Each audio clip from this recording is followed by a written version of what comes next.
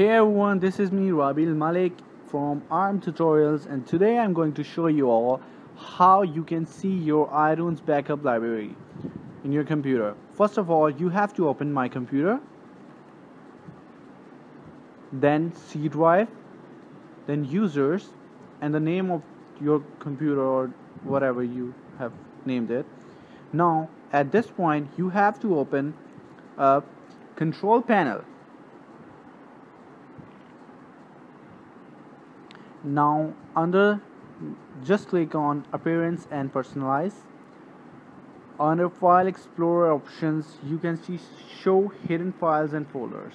Click on S and select Show Hidden Files and Folders and Drives. Press OK. Now there's a folder appears called My Data. Click on it, then select Roaming and your Apple computer. And this is the folder where Apple stores backup of your iPhone. Now if you want, first of all you should create an backup and then delete all the older files. I have only this backup because I delete the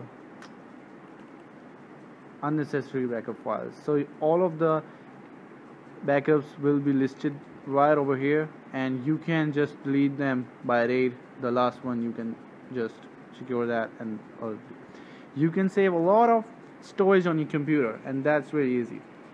If you like the video, do subscribe. If you like the video, don't forget to like, subscribe and share.